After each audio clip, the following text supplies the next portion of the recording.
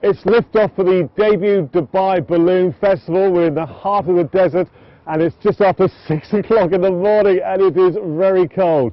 Behind me is the large commercial balloon. It's got a basket which will hold 10 passengers and the pilot. Our balloon is somewhat smaller and is presently being rigged by our pilot Alan and his team with a backdrop of fossil rock.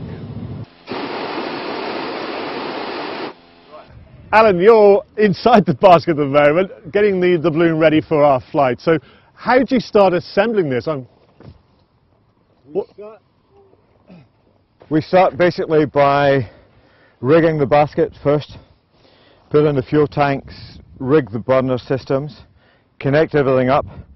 Then it's a matter of doing the pre-flight checks, making sure tanks are obviously full of fuel, check burner pressures, check the burners are operating properly, put in all the flight instruments that we need, put on the tether line to the car just to restrain it during the inflation process, and then the guys are just setting up the balloon envelope prior to cold inflation. So what have you got to do now? You've got a big fan there, I can see. Yeah, and that's going to blow cold air into the envelope. All right. And what we call cold.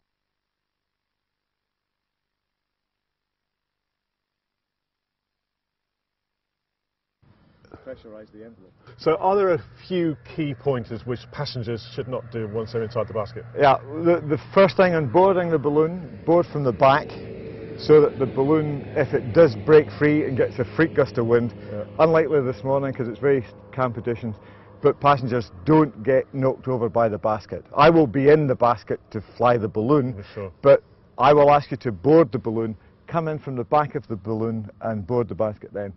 Once in the basket, if you want to hold on to the tops of the tanks. There are rope handles in the basket as well, safe to hold on. Don't please grab any fuel lines or any of what you can see as the flying lines that I control the balloon with. Have a nice flight. If we have to land quickly, if there's an emergency, again, unlikely event, coming into land, knee slightly bent, hands on the rope handles. Now you're getting me worried now. No. Okay. Everything has to be safe.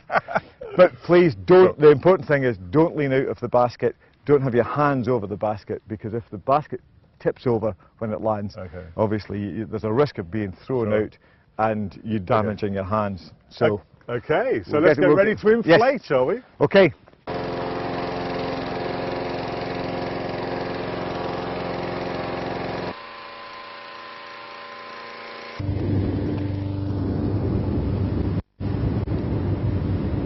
So this is the moment we've been waiting for, the takeoff, the liftoff of the balloon.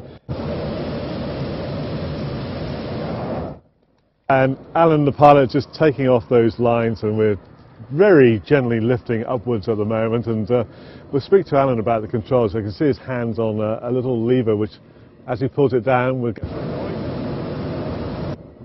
it is so gentle. Yeah. It's incredibly quiet. Stunning view of the mountains over there, fossil rocks. So Alan, what sort of altitude is that? We're going to fly over, aren't we? From the desert to the top of the mountain is about 600 feet. My friend Dee Shapland, who flies the big one for Balloon Adventures, who's a British pilot as well, in his 50s, and his mum and dad still ask him when he's going to get a proper job. To see stunning sunrises like that, who wants a proper job?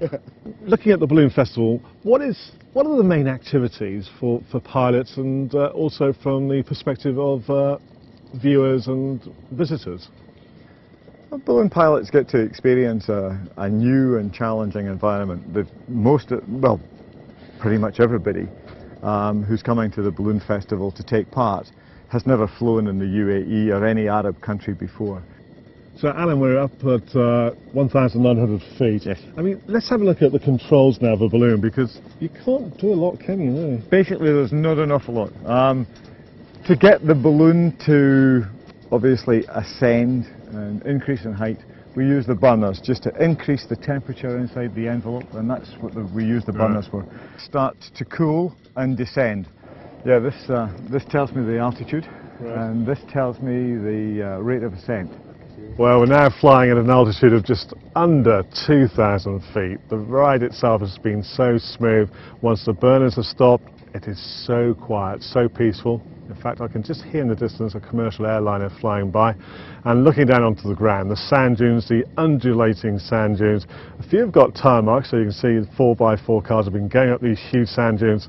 And Alan, the pilot, well, we've been talking about the debut Dubai Balloon Festival. We've seen balloons over the last few days of some very unusual shapes, including the flying turtle. So when you get balloons of different shapes, how are they, what's the controllability like compared with this? They tend to have very much more restrictive flying conditions, simply because legs of turtles and appendages of houses and everything else tend to be much more difficult to control, particularly at inflation. So Alan, our pilot, said we're coming down. We're just about 300 feet at the moment, somewhere in that area where there's very few trees. No trees and nice open space. Well, it was a very gentle flight, and then suddenly the ground came up to us as well. I mean, it seemed like that. And here we are. Next moment, we're lying on our side. The cage is on the side. So this is what ballooning is all about. It's been a very enjoyable flight. Good. Oh! Well, there we are. Ballooning Dubai style. What a nice start to the day. Uniform Delta to retrieve.